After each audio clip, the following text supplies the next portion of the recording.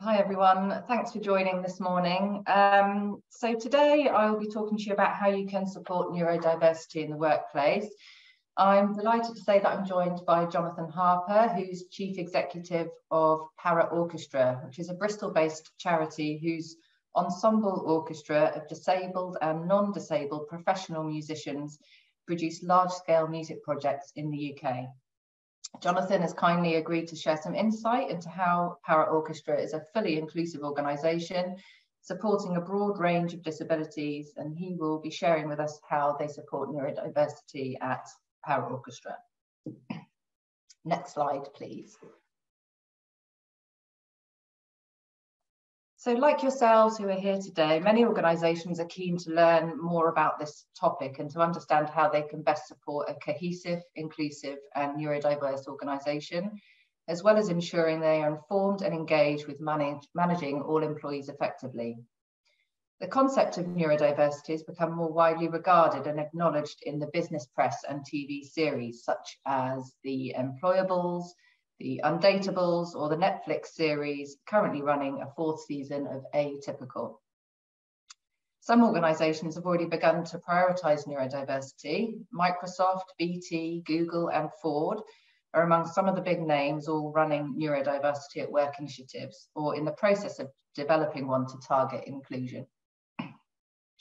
I also have lived experience of neurodiversity as my son has ADHD.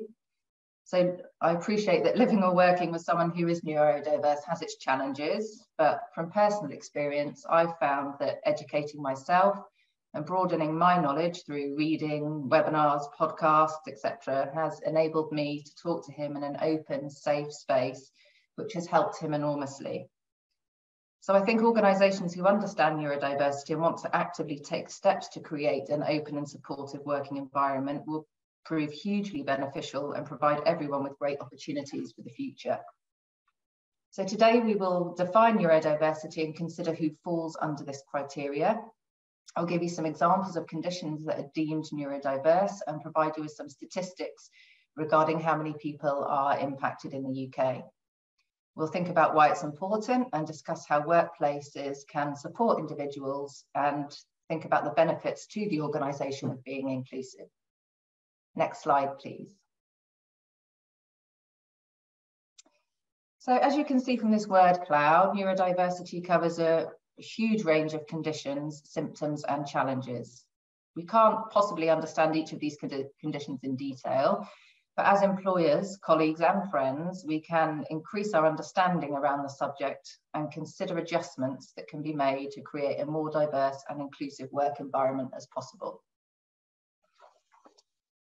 Next slide, please. So we'll start with a couple of definitions. The language used in today's world to describe differences in brain function are neurodiverse and neurotypical. So I've put a definition up on the slide here. The CIPD's definition also states that neurodiversity is ultimately a biological fact of the infinite variety of human neurocognition. Now, the same term neurodiversity is also being used to represent a fast-growing subcategory of organisational diversity and inclusion that seeks to embrace and maximise the talents of people who think differently. The way we learn differs enormously from person to person. Personally, I've always found, at school, listening in class for an hour quite challenging. But if I wrote notes, asked questions, and even drew mind maps, this would be a much better approach than just listening to someone speaking. I learn in a much more visual way. I find that I can remember a picture much better than I could remember text. Next slide, please. This is a definition of neurotypical individuals. So it refers to someone who the brain functions, behaviours and processing is considered standard or typical. As you can see, it's defined as being within the normal range of cognitive function in relation to their ability to process information and behaviours. Next slide, please. So it's important at the outset to consider that psychologists and educators promote and are trained to position neurodiversity as within individuals rather than between individuals. The psychological definition refers to diversity within an individual's cognitive ability, wherein there are large, statistically significant disparities between peaks and troughs of the profile. And this is known as a spiky profile, as shown in this diagram. The diagram is adapted from the British Psychological Society reports on psychology at work and depicts scores from the Wechsler Adult Intelligence Scale, which provides clear guidance on the level of difference between strengths and weaknesses that is typical or of clinical significance. Scores are used to support diagnosis of dyslexia, developmental coordination disorder, previously known as dyspraxia, and attention deficit hyperactivity disorder, ADHD, and to understand the cognitive ability of an employee following injury or illness. A neurotypical is thus someone whose cognitive scores fall within 1 or 2 standard deviations of each other, forming a relatively flat profile, be those scores average, above, or below. Neurotypical is numerically distinct from those whose abilities and skills cross 2 or more standard deviations within the normal distribution. So an example with my son is that his working memory and his spelling is considered well below normal thresholds. So if I said, can you go upstairs, clean your teeth and bring down your glasses? Inevitably, he would come down with clean teeth, but without his glasses. So I've learned to simplify instructions and not overcomplicate them, and that works much better. He will have simply forgotten in this example about the glasses altogether, as it will leave his brain as soon as I have said it, as this is too much to remember. However, he is a whiz at maths and beats me every time at chess, as he thinks so strategically and plays the game out in his head and is 1 step ahead of me every time. To refer to individuals, the terms neurodivergent, neurodifferent, and neurodiverse are in current use in both academically and for self-identification. In recognition of the lack of consensus regarding the term is more appropriate, all may be referred to interchangeably, asking individuals how they prefer to identify. Spiky profile conditions have historically been grouped under umbrella terms such as hidden impairments, specific learning disabilities, and neurodevelopmental disorders. A new umbrella term is proposed for included conditions that is neutral and statistically accurate, neurominorities. This is a work in progress, so we need to look out for further research and recommendations about this. So we'll now move on to the most common conditions that fall under the neurodiverse umbrella. So this slide shows the most common conditions that are associated as being neurodiverse. Autism spectrum disorder was once known as Asperger's syndrome. So Asperger's now sits under ASD. Just a couple of sort of definitions here. So dyscalculia is difficulty with numbers and maths. Dysgraphia is difficulty with writing. Dyslexia is difficulty with reading. Dyspraxia, difficulty with coordination. And there's many other definitions on that slide there for you to see. Next slide, please. I'm going to have a couple of polling questions now. If you wouldn't mind putting those up, great. So the first one is, what percentage of the UK population do you think are identified as neurodiverse? If everyone could answer, that'd be great.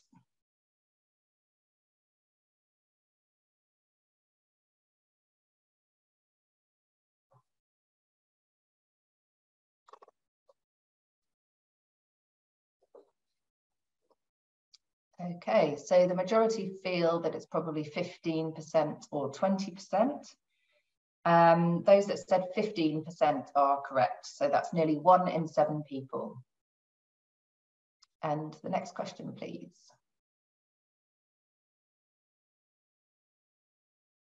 So what percentage of autistic adults are in paid employment in the UK?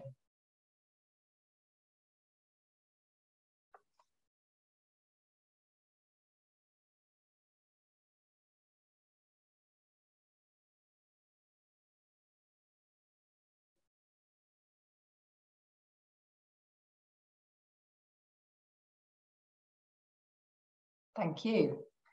So it's pretty even here between 6, 16 and 26. The answer is 16%. So very, very small number of autistic adults in paid employment in the UK. So what we can see here is that a potentially large number of your workforce are managing a condition that they may not have disclosed to you as an employer.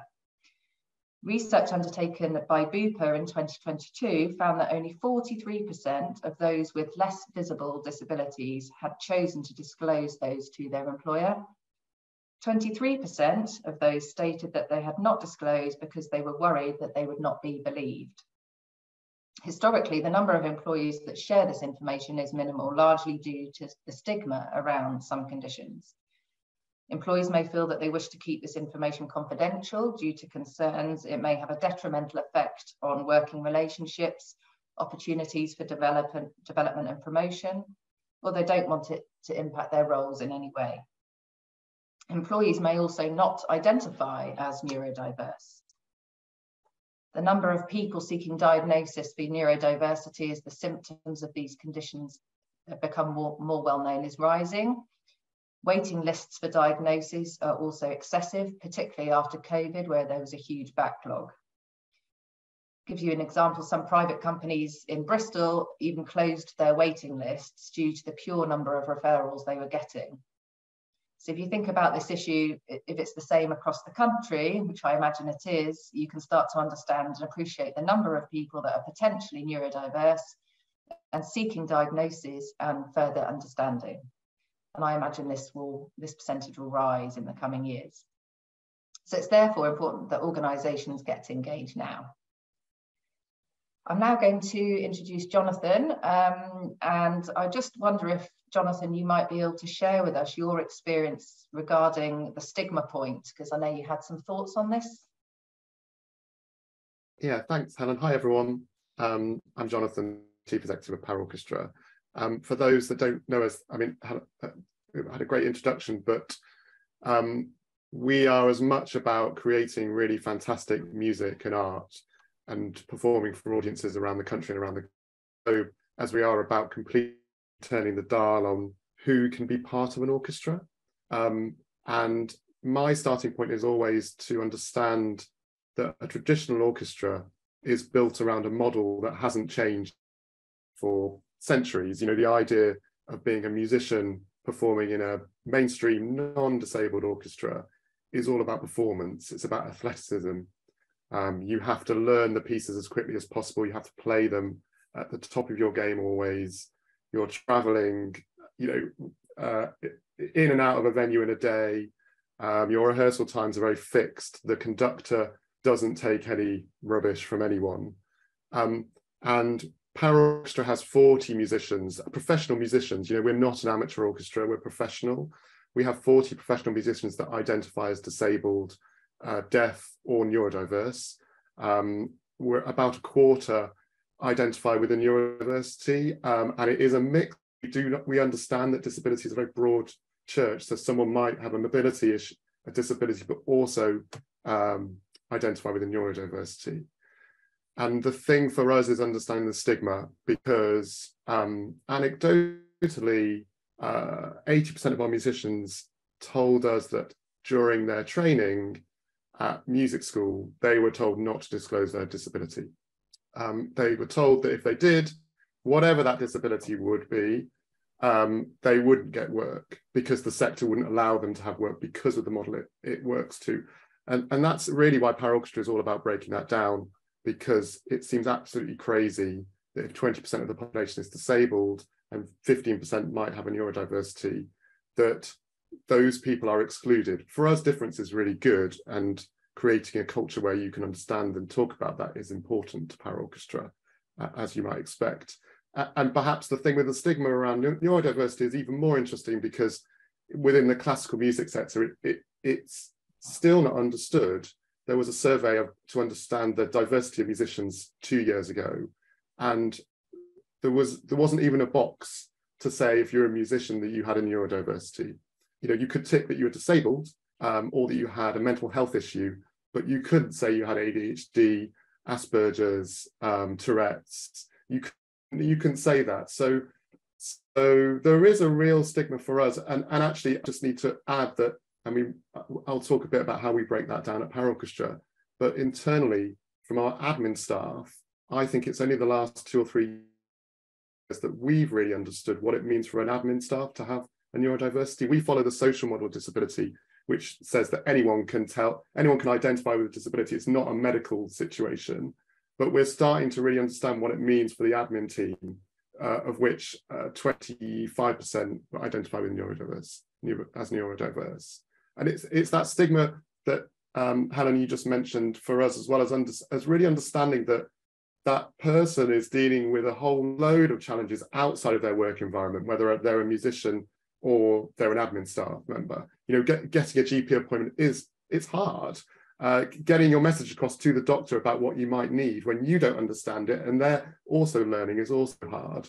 So for us, it's about creating a workplace, whether you're a musician or you're a staff member, where you can be open and we can explore what needs to change. That's really helpful, Jonathan. Thank you. I just had one question, which if I could just pop in with that. It's a question about the percentage of neurodiverse individuals. Are the 15% identified as neurodiverse diagnosed or not diagnosed?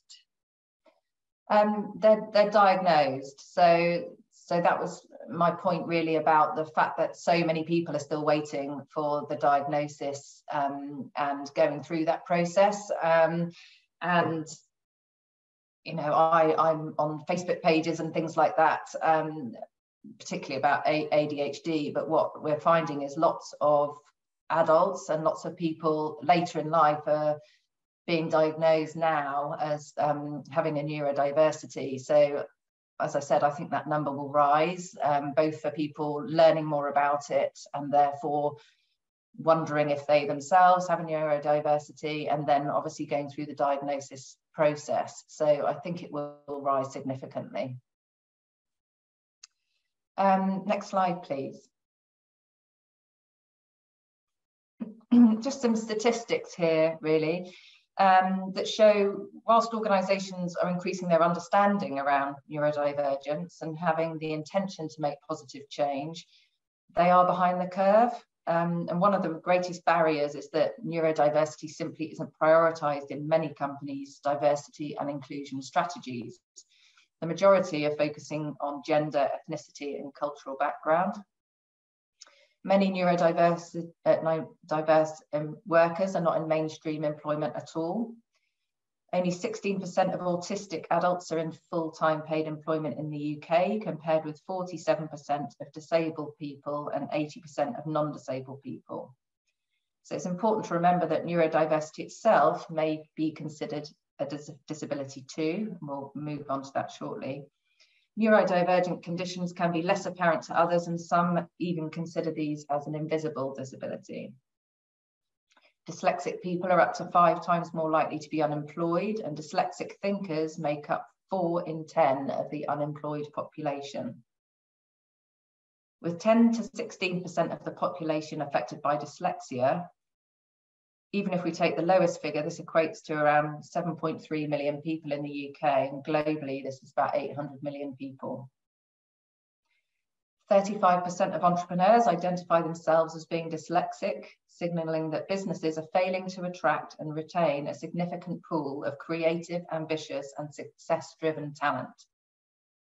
And academic research by Mitchell in 2021 found that 94% of disabled people were worried that employers would not employ them due to their disability. And only 11.7% felt their manager had received adequate training on how to support disabled employees. Whilst this research sample was not solely made up of neurodiverse workers, it would be safe to conclude that similar feelings may be common amongst neurodiverse workers. And it might provide some explanation for why many neurodiverse people who are not working in mainstream employment. Next slide, please.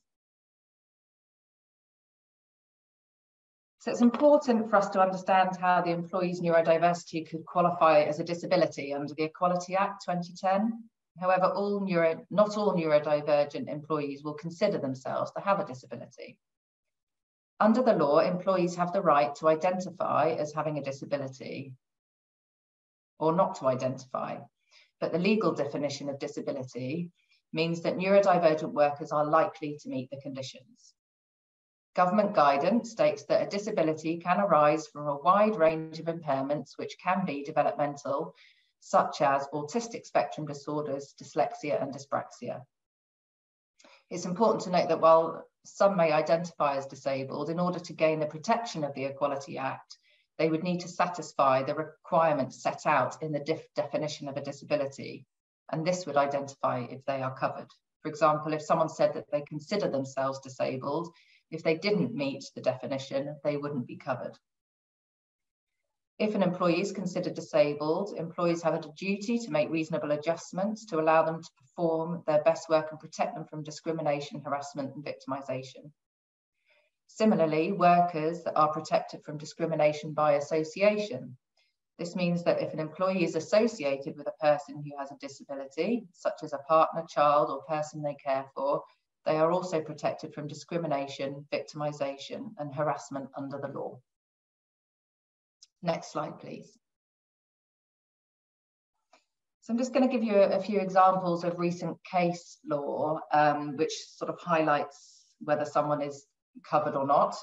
Just some examples. So in Jandu versus Marks and Spencer's, Miss Jandu was neurodivergent and has dyslexia. She was employed by Marks and Spencer's as a floor planner, and she'd worked for the chain for a number of years and had been regarded as a high performer. When the industry was struggling during COVID, Marks and Spencer's commenced a large organisational restructure. And as part of that restructure, a scoring matrix was used to identify those that would be at risk. Each employee in the pool was scored out of 4 for their behaviour, leadership skills and technical skills. Miss Jandu had an overall score of 70%, and if she'd received 1 more point, she would have an equal score to 2 other employees. She was criticised for her behaviour, specifically the tone of her emails. She'd never previously been provided with feedback regarding the tone of her emails and had actually requested reasonable adjustments which had not been implemented by them in relation to emails. This scoring resulted in her dismissal due to redundancy. Miss Jandu was successful in her claim and was ultimately awarded more than £50,000. The Employment Tribunal upheld her claim that she was discriminated against due to factors arising from her disability. Marks and Spencer's failed to consider reasonable adjustments in their process and did not seek expert medical advice. The Employment Tribunal also upheld her claim that she'd been dismissed unfairly and stated that even if reasonable adjustments had been made to accommodate her disability through the selection process was inherently unfair as the criteria was too subjective in nature. So this case is a cautionary tale and shows us that a neurodivergent condition may qualify as a disability under the Equality Act. It demonstrates the importance of seeking HR or expert medical advice when you are uncertain about how to manage a neurodiverse employee, and highlights the duty to make reasonable adjustments for a disability. The second case, Morgan versus Buckinghamshire Council. Morgan worked as a social worker and was dismissed after it was found she had breached professional boundaries with foster families she was working with. Her employer felt that they could not be confident that similar conduct would not be repeated if she remained employed. Morgan was recognised as having a disability related to her diagnosis of ASD and dyslexia. However, her claim was unsuccessful as the Employment Tribunal found that she had not been fairly dismissed, nor has she been discriminated against. They concluded that her employer's actions could be justified as a proportionate means of achieving a legitimate aim. So this case demonstrates that while an employee may have a disability, if this has been considered and adjustments have been made, their decision can still be objectively justified. In the third case, JC versus Gordonstoun Schools, the Court of Session in Scotland concluded that JC did not qualify as disabled under the Equality Act. They stated that her ADHD did not have a substantial impact on her ability to do day-to-day activities. It was not disputed that her ADHD did impact her social skills, but the effect of the condition in her case was not enough to meet the criteria of a legal definition. So this case emphasises that all cases will be considered by the courts on an individual basis, and neurodiversity will not always be considered as a disability from a legal perspective. So we would encourage you to err on the side of caution and assume that neurodivergent conditions will generally meet the definition though. You can minimise legal risks to your organisation by ensuring you always explore the possibility of reasonable adjustments in all circumstances where you are aware of a disability or potential disability. Next slide, please. So who do we know that's neurodiverse? I thought I'd just put a few famous faces up there, really. It's easy to talk about traits of neurodiversity, but it's also useful to demonstrate how successful and influential you can be when you have an atypical brain. Just a few examples on the Jamie Oliver has dyslexia. Lewis Capaldi has recently said that he's been diagnosed with Tourette's. Emma Watson and Will Smith have ADHD. Steve Jobs describes himself as difficult to manage. If anyone's seen the Netflix film, I think you'd appreciate that. Elon Musk and Greta Thunberg are autistic and have ASD. Next slide, please. So I'm just going to sort of focus on the benefits really to organisations of a couple of the most sort of well-known neurodiverse conditions. The first one, obviously that shows autism spectrum disorder. And as you can see, it includes a large variety of conditions. And I'm the first to admit I'm not a clinical expert in the differences between a lot of these conditions. But what I think it does show us is that when an individual discloses that they have ASD, there are a huge amount of variables. And as managers, you will not be expected to understand the complexity of each of these. However, it is your responsibility with the information that has been disclosed to you to speak to that employee and try and understand how you can help support them in their work environment to be the best that they possibly can be. Next slide, please. So thinking about the benefits of ASD employees, they're often associated with a variety of characteristics such as being honest, reliable, punctual, and highly productive. Aside from those noticeable benefits, several others are frequently identified by employers and managers with autistic people in their teams. Autistic people often show high levels of loyalty. They recognise the struggle of finding meaningful employment and will therefore tend to stay with one company for much longer. This can help increase overall morale in the company and motivate all employees to value their jobs. Autistic people may look at things differently. In doing so, they often have excellent attention to detail and memory, which help them to be accurate and notice errors that may have been overlooked by others. Logical thinking patterns and creative skills help autistic people find innovative ways of solving problems. They will often accept alternative solutions and work out how to problem solve in ways that others may never have thought of. The willingness to experiment and adapt can motivate other employees as well as strengthen teamwork across the company. Next slide, please. So some of the common symptoms of ADHD can be sort of lack of focus, struggle with time management, a bit of disorganization and restlessness in meetings, for example. Here, as you can see, there are so many amazing positive traits, though, that ADHD people can bring to their roles and would be an asset to any organisation. My hope is that we educate ourselves more in inclusion within the workplace across every area, and that way we'll create diverse, innovative, and incredible opportunities to set people up for success. Next slide, please. So this just shows a few benefits of dyslexia. So dyslexic employees have many advantages. They've got strong memories, excellent problem solving skills, critical thinkers, imaginative, empathetic. They're abstract thinkers, great conversationalists, brilliant spatial reasoning, and have the ability to really think outside the box. Next slide, please. So moving on to the benefits of a neurodiverse workforce, companies are beginning to see these benefits of incorporating neurodiversity into their recruitment and inclusion strategies.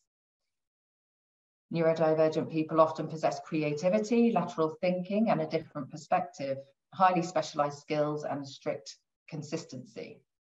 So hiring with neurodiversity in mind means building stronger, more innovative and enriched teams. While social justice is often the initial driver, inclusion and diversity is becoming essential for organisations. I'm just going to bring Jonathan back in now, if that's okay, Jonathan. We're just thinking about your thoughts really on how you have your experience of having a really neurodiverse organisation and the benefits that you may have seen. Yeah, I quite like this popping back up situation. You can hide in the meantime. Yeah, I can have a wander around. This is actually perfect if you have a neurodiversity. So Power Orchestra didn't exist in 2015. The charity was only set up that year. So my starting point is that in the arts, we like to see ourselves as a progressive, liberal sector, and yet disability and particularly neurodiversity has been completely ignored in terms of progress. So for Power Orchestra, the benefit is as much about presenting a relevant representative society in our organisation as a mirror to the rest of the art sector to change, and that change is glacially slow in the classical sector, but we need to do that, and we are trying to move as fast as we can to do that. What we find with that difference being good is that the mix of musicians, it's as much about their performance as it is about their personality. And our artistic director, our conductor, is a man called Charles Hazelwood, who's worked in the classical sector all his life, also identifies with neurodiversity. Charles Wood talks regularly about the creativity at the heart of the ensemble. And we work with composers across the spectrum that we want to understand the musicians and their personalities so that they can get the best out of them. And also so the music can be different and feel more emotive because it's got the musicians at heart. So the benefits, are for us, it's better performances. And from a workforce perspective, in terms of my staff that run all the projects and run the orchestra, I think the benefits, we're learning about the benefits really, because some of those things that you've just been talking about feel really apparent, and some of them don't because of the stigma. So I think it's all right to feel like you don't quite know that yet. Is it a good thing or a bad thing? Well, it's what people are. And you've, coming back to the stigma point as well, you've evolved as and potentially, are quite much further ahead than a lot of organisations now, aren't you? And I think it is about evolving and learning all the time. And I'm sure you're still doing that. Yeah, we're set up, and I would hope that I lead the organisation in a really open way. We know that we do not know everything. Disability is such a broad term. Neurodiversity is such a broad term and a new term. So we just have a very open culture, from myself, from Charles as the conductor of the orchestra, from our senior management team, to want to learn more and understand that we're going to need to change along our way. We're going through this really rapid growth period that we're very grateful to Quay to help us in terms of things like staff manuals and our staff restructure. And it's hard because we need to think about the HR practice in terms of being open for everyone to work with. And yet HR practice sometimes is all about performance and targets. And as we've just talked about, some of those targets are, if someone has a different way of responding to an email, that doesn't mean they're not good at their job. No, absolutely, yeah.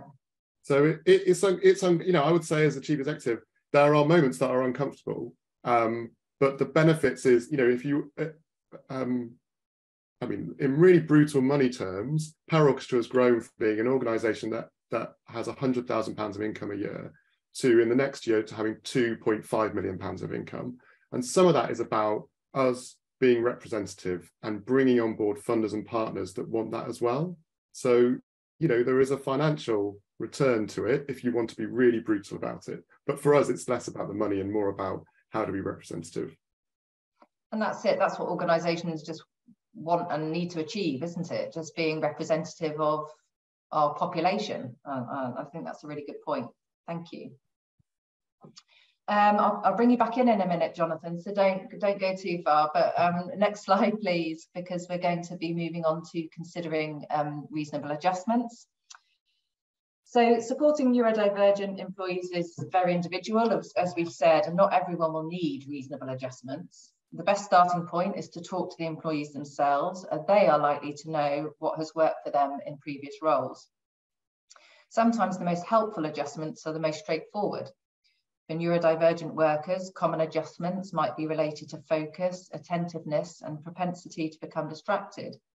Micro breaks, working from an environment free of distractions, the ability to listen to music or white noise while working, or even working from home can be useful.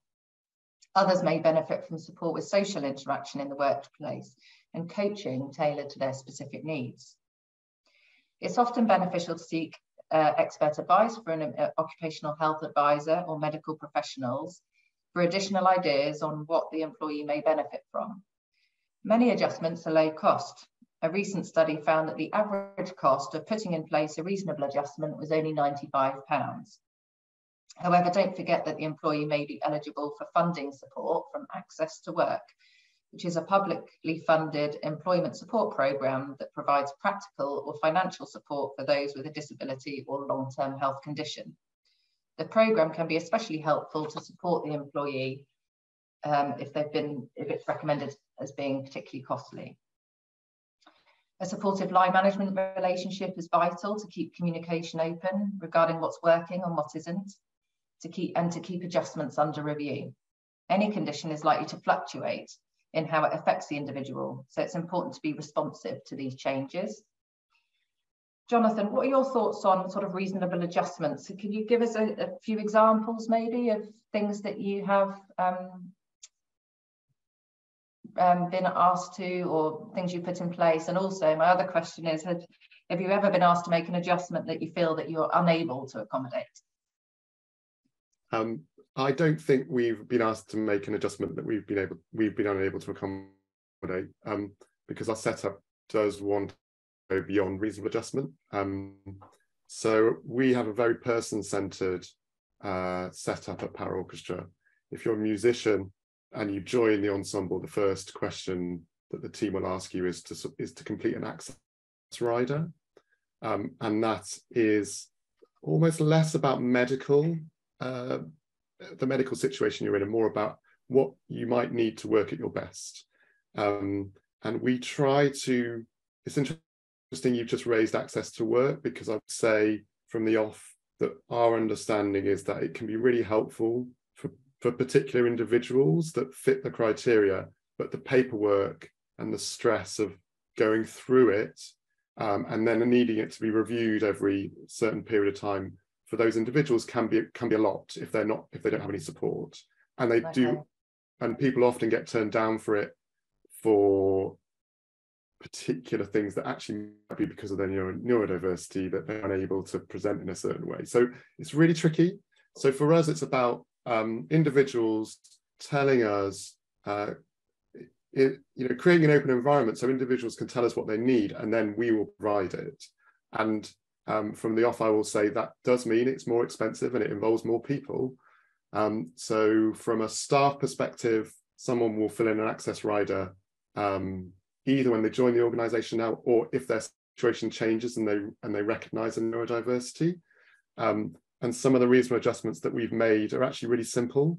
It's understanding that some staff members need a break in a long meeting. They need the information clearly presented before the meeting. I would point out there's some really easy adjustments for us in understanding how people work. So I have members of the team that take a bit more time on a Monday to get going because their brain will be spooling up. So we don't put heavy duty meetings on a Monday. We might have moved them to the Wednesday, and we won't have a one-to-one on the Monday. We'll give those individuals a bit more time to really kind of work through their work plan for the week. There's as much about the reasonable adjustments that someone might be suggesting, helping managers understand them, so that in a meeting, particularly on Zoom, if someone with a neurodiversity is presenting in a certain way and it might not look that emotional, that doesn't mean that they aren't listening or interested in what the other person who might not have a neurodiversity is saying. So there's those things. And then from a musician perspective, and I'm imagining there's not many people on this call that run an orchestra. We offer a whole range of things for the musician to be able, because it's all about their performance. It's not about their neurodiversity. So it might be about them being able to take breaks and rehearsals. It might be, we always have a quiet space if someone needs to go to a quiet space that isn't a dressing room and have some time out. As I said, Charles, our conductor, will understand that different people in the room will need different things, and he'll work to that rather than just to one model.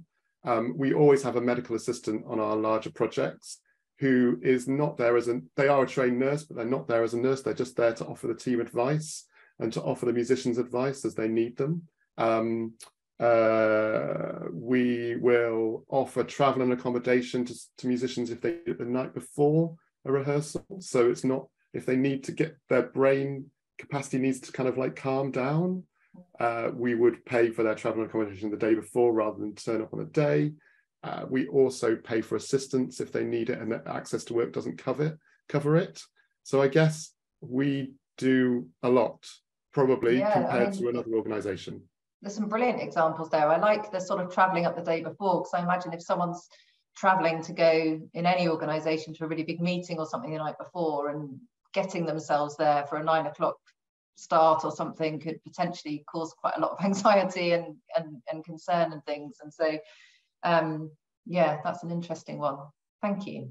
Can I just chip in for both of you with a couple of comments and questions that have come in? One is a comment where somebody says that their husband is highly likely to have some neurodiversity, but has waited 20+ months for a diagnosis and is apparently still 6 months away from being offered appointments, but has been able to work every day of his working life. So that's just an observation that's come in, which is really interesting. Yeah. Another question saying, can we recommend any training for line managers? And that's going to be something that we include in the follow-up. So Helen has done a session which she can run for clients, which is essentially a variation of this session, which we would do for line managers to raise awareness and talk about some of the really practical issues. So we can include some details of that in our follow-up.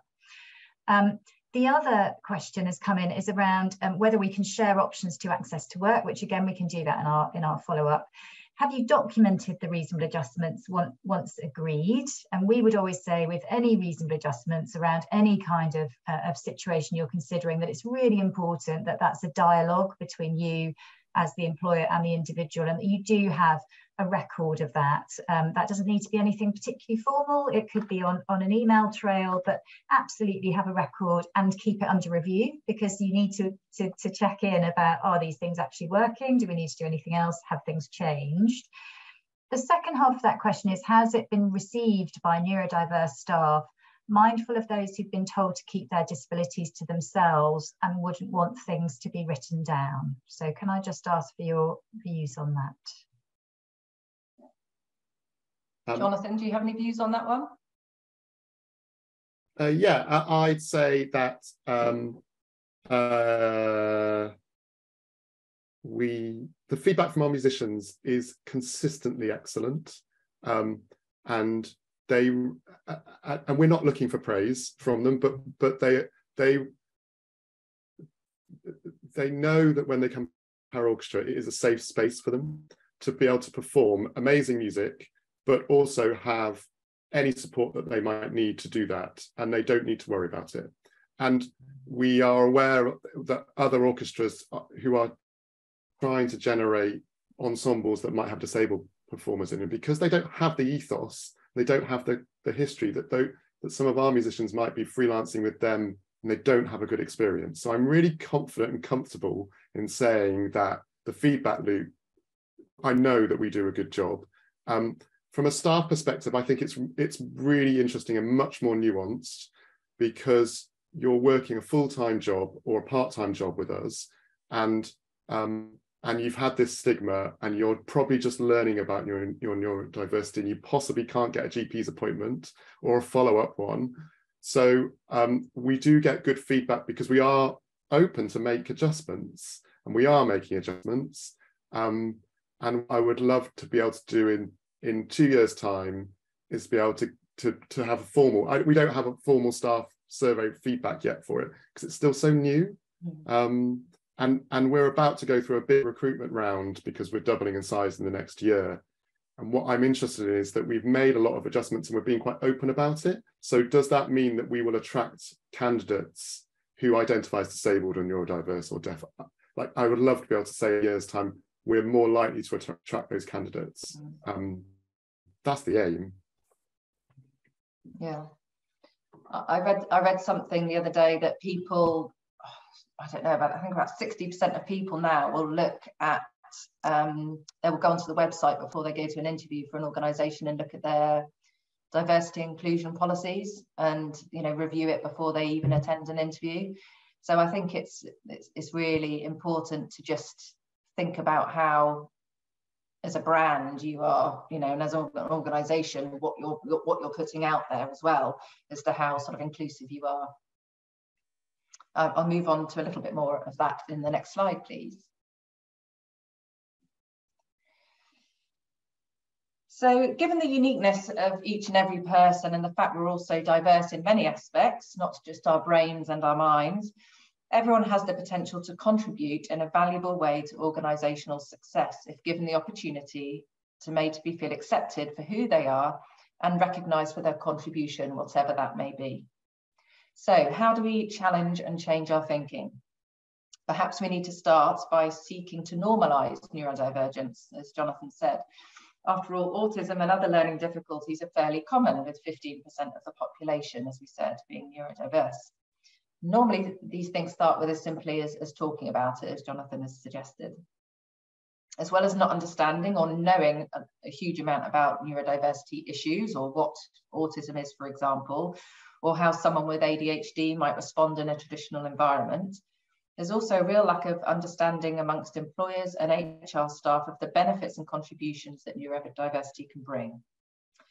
So as well as raising awareness and sharing knowledge, which is key, we need to ideally form some sort of training or associated activities for line managers, directors, trustees, non-execs, staff representatives, and all employees to encourage employees to share their conditions, educate themselves about it, and champion diversity to ensure employees can access the support that they need. Taking positive steps to engage and attract neurodiverse candidates at the recruitment stage is a great way of sending a positive message to both existing staff and potential recruits that you are an inclusive employer. According to Harvard Business, many employees who are neurodivergent have higher than average abilities.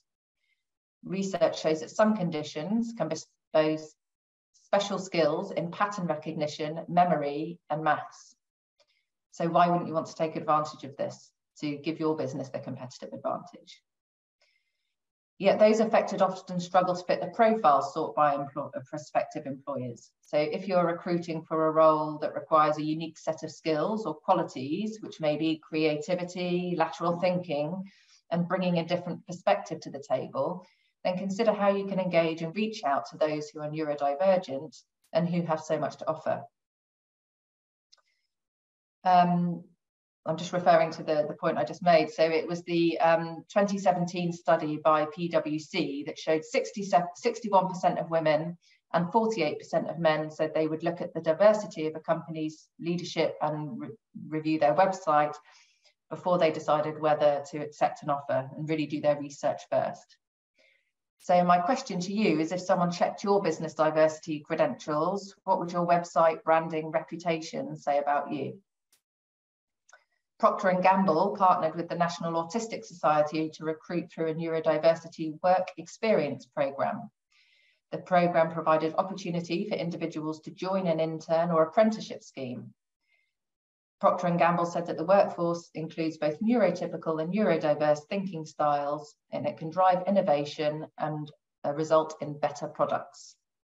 IBM did something similar when they partnered in 2017 with Special Stern to create a neurodiversity recruitment programme. Next slide, please. So my last slide is really sort of some top tips for embracing neurodiversity in the workplace. So the first one, raise awareness and promote a diverse workforce. So make sure your employees and managers have the knowledge and breadth of understanding in what it means to create and empower a diverse team. Think about your culture, where individuals feel comfortable to disclose and talk openly about their neurodiversity.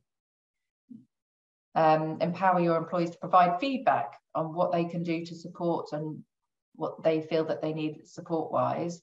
Some employers have seen great success in employee voice networks for DE&I, and provide this type of feedback and champion their success stories. Attract and retain a talented pool of employees. So if the role you're creating requires someone with a special skill set, consider advertising in a way that reaches out to those groups of candidates. Ensure you make adjustments during the recruitment process and identify ways to alleviate anxiety, which is a common feeling during interview for candidates with neurodivergent qualities. An example that I've had recently with a client is that someone has requested to have the interview questions in advance of the interview, and we decided that that would be fine. We gave all the candidates the questions in advance in that specific situation. Use positive language and inclusive language at all times. So ensure your mission statement and visions and values represent the culture of inclusivity, and ensure all your communication, whether that be HR policies, procedures, job adverts, job descriptions, etc., demonstrate you are serious about the culture of inclusivity. Consider whether you might benefit from a specific policy on neurodiversity. And if that's something of interest, then please do feel free to contact us. We can support you with that. Line manager support. So managers need to focus on fostering an open relationship with the employee and ask them what requirements that they have, any additional support and guidance. You need to handle performance issues sensitively and appropriately and make any allowances. For example, you might consider noise levels for those with auditory sensitivities or different fonts colours for those who are dyslexic. Individuals with autism might be sensitive to things like temperature, light and sound. As such, you may need to provide accommodations such as noise cancelling headphones, privacy rooms or flexible work schedules so employees can be their most productive. We talked about maybe shortening the length of meetings. If you've an organisation that has back-to-back meetings regularly, can you make them 50 minutes or even 55 minutes instead of an hour to allow that employee to have a little break before the next meeting? Be aware of your legal obligations. So some employees, as we said, might be covered under the Equality Act. So you will need to consider that reasonable adjustment point that we covered earlier. Reward and recognition. Ensure that all employees are treated fairly when opportunities arise, whether that be promotion, training, development, or flexible working requests, for example. And recognition is really important for neurodivergent individuals. Really tell them when they've done a good job, because that really goes a long way. And finally, be patient. Building a neurodiverse candidate pool takes, it does take time. You will need to invest in training and educating and considering all the practical things that you can put in place, and particularly around your recruitment strategy, but hopefully we will all get there. Caitlin, I'll hand back to you. Brilliant. So we have got quite a few questions. I'm conscious of time, but let's try and get through at least some of them, and we can always follow up on any that we don't get to mention. And Jonathan, it may be that you have got things you can add to these as well. So somebody says, one of our issues is that colleagues feel they may be neurodiverse but can't access testing or get a diagnosis. So they don't really know what they need necessarily because it's all new to them. Does the panel have any advice? Jonathan, I'm going to ask you before I chip in. I could probably say that that's the biggest challenge. That it's quite hard to answer that because I don't know what the culture in that organisation is like. When we have our access riders, either with a musician or a staff member, there's no question that for us about that person fitting one of those in, which is like explaining who they are and how they might want to work, and then having to do another one 6 months later if they get a different diagnosis or something has changed in their life. The challenge at the very beginning is that we all need a bit of help, don't we? Is that you might have read something in a paper and recognize yourself in that, and I'm thinking particularly around ADHD, that's such it's become so prominent in understanding recently. So I don't know if I have I think that's an HR challenge, isn't it? Because and I know when we did our staff manual, there's a challenge of understanding if someone is what is the disability? Is it about, are you now in the point where you need to make reasonable adjustments or not? And if you are unsure as an HR manager or as a senior manager, it's better to assume than not. But the person does need to make that step, and that's really difficult. Yeah, and that does come up in some of the other questions, and I think probably that is absolutely the challenge, and some of this is around making sure you're having productive a conversation as you possibly can between you and that individual around what might be helpful, and being really open-minded and being willing to review that and change if things are not working or other ideas come along is probably a really good starting point. There's a question about occupational health referrals, and yes, I suppose occupational health could be something that you might want to consider as part of the range of things that you look at.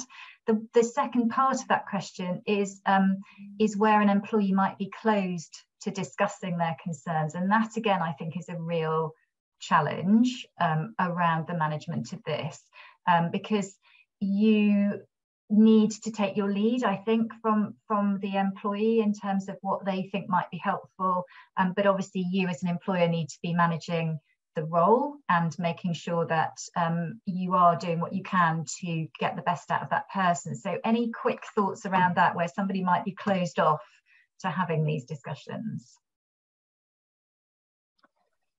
I mean, I think for me it comes back to the sort of the open culture. I think that, you know, it's sort of finding out, I suppose there's two things. There's one, not maybe having a diagnosis and not really understanding what that means, and the second point is really finding a way to make them feel safe and comfortable in talking about that. I think and that will come with the more you sort of change your view on how, I guess, how you portray that in your organisation, and it sort of comes from educating people and sort of having that training element, I think, so people understand that it is important to that business. The training that I did for the organisation a few weeks ago on this, you know, they were all so invested and engaged, and they were all really open in the session because it was a safe space to do it. And so I think it's about creating that and then working with them to try and understand, talk about examples of situations. Do you struggle in meetings? Do you know, is it hard to manage your workload? Try and sort of, I guess, dig a bit deeper as to what elements of the role that they are finding difficult. And as Jonathan, it doesn't matter if you're diagnosed or not in some ways, in the sense that, you know, you need to sort of get the grips of the challenges they face on a day-to-day basis in their role, and then sort of treat each one separately and think about you can do to support. Absolutely. And so I'll just pick up finally one last point, which you've just touched on, is whether people have the same level of support and protection in terms of the Equality Act if you have a diagnosis or if you don't have a diagnosis. In a sense, that isn't what matters. The definition of a disability in terms of the Equality Act is around the impact that it's having. So you need to look at that definition. And as an employer, you need to look at what's going on and think whether or not it would be sensible to have those conversations about reasonable adjustments in any event as good practice within the workplace.